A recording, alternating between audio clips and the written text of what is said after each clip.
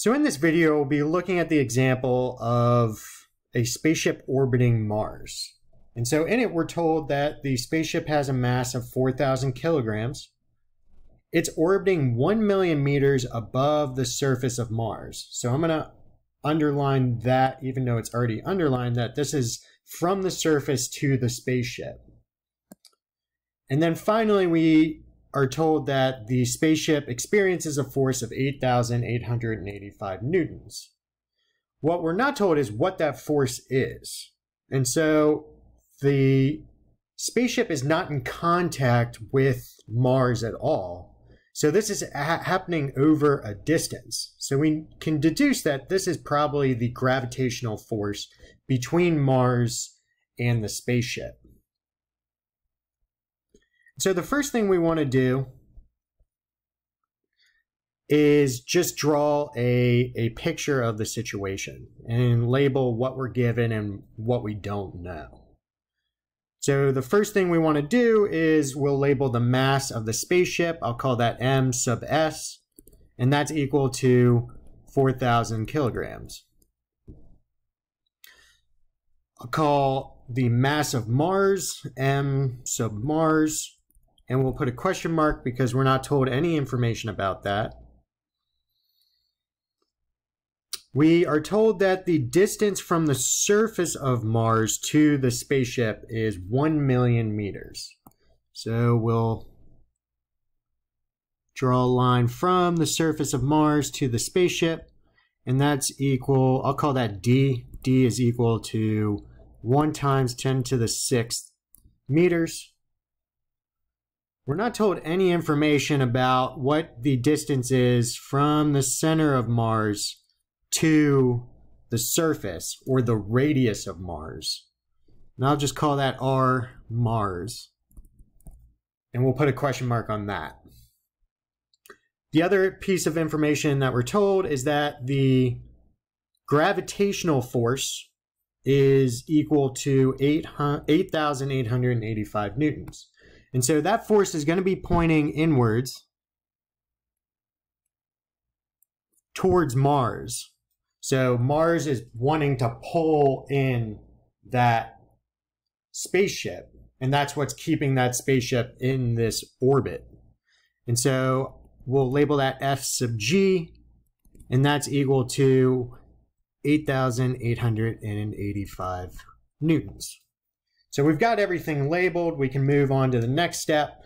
And what this step is we're basically just going to be taking a snapshot of this region here, and we're going to be drawing a free body diagram for the spaceship. So I'll put my dot here to represent the spaceship. The first thing we do is we draw our diagram, our coordinate system. And so we'll label the radial or centripetal direction as towards the center of this circular path. So that's going to be pointing inwards. And I'm going to call that the positive R direction. And then we need to label the T direction. The T direction is the direction of the velocity. But we also know that the T direction must be perpendicular to the R direction at any given point.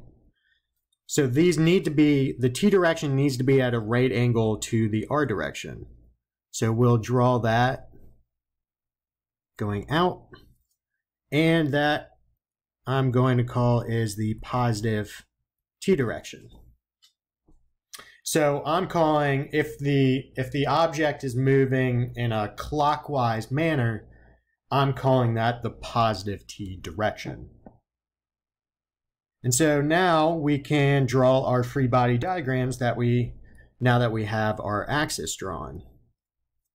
And so I'm going to start by labeling the forces. There's only one force acting in this scenario, and that's the gravitational force between Mars and the spaceship.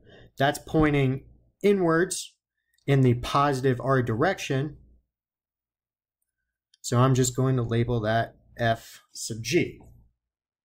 And we know that that's equal to 8,885 newtons.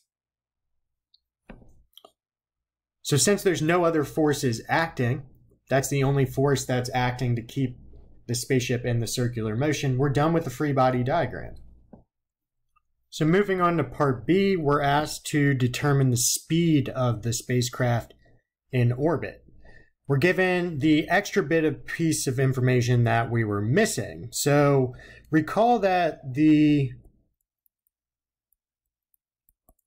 gravitational force, Newton's universal law of gravitation, is equal to big G, which is just a constant, m1, m2, over the distance between them squared. And that distance is from the center of the circular path to the second object.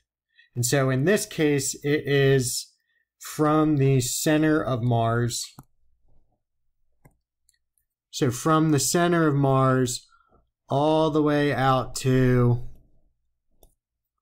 the spaceship.